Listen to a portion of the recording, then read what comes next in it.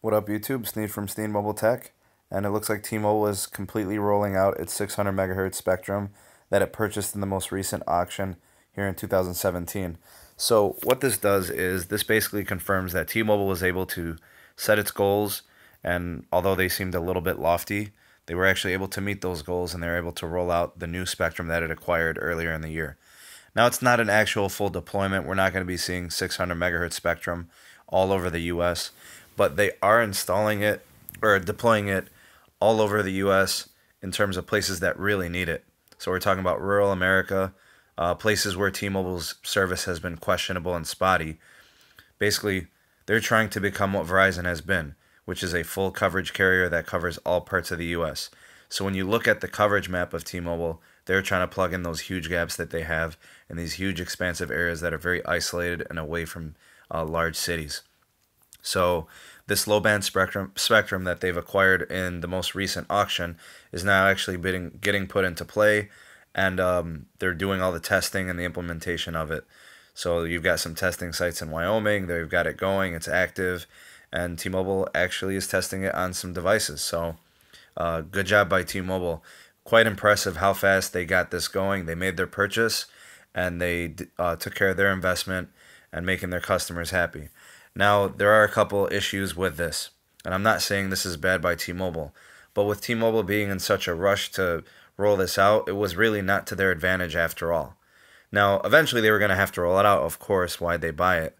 But the key right now is that no devices support the 600 megahertz spectrum. So it was hoped that the Galaxy Note 8 was going to have the ability to do it. It does not. I'm hearing rumors that the LG V30 might. We'll have to wait and see. But not a lot of devices are going to have the ability to actually take advantage of the available 600 megahertz spectrum. So we're going to have to wait until about 2018 devices to see it. So we're talking Samsung Galaxy S9 and the new crop that comes out next year. So knowing that, we weren't going to have devices that were capable of utilizing this new spectrum, there really was no rush to get it done in Q3 of 2017. They could have waited till Q4 or even Q1 of the upcoming year, or actually even Q2, to be honest with you. There was no rush because devices don't look to be using it yet. But bravo, kudos to T-Mobile for taking care of it so quickly. It was impressive, and I like the business model, getting stuff done when they say they would. So nice job, T-Mobile. Give them a thumbs up and a round of applause. It is quite impressive to see them rolling it out at a time, especially when companies like AT&T and Verizon and Sprint are doing nothing to improve their networks or make their customers more satisfied and happy, seeing improvements and whatnot. So nice job by T-Mobile. I'm impressed, and I'm glad to see it happening. Let me know what you guys think in the comment section below. Are you impressed by what T-Mobile's done with their fast rollout?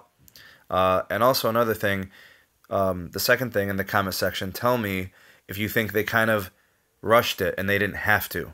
Those were kind of my ideas. Let me know what you guys think in the comment section below.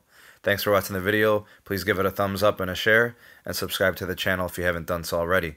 Again, thanks for watching, and I'll see you guys in the next video. Peace.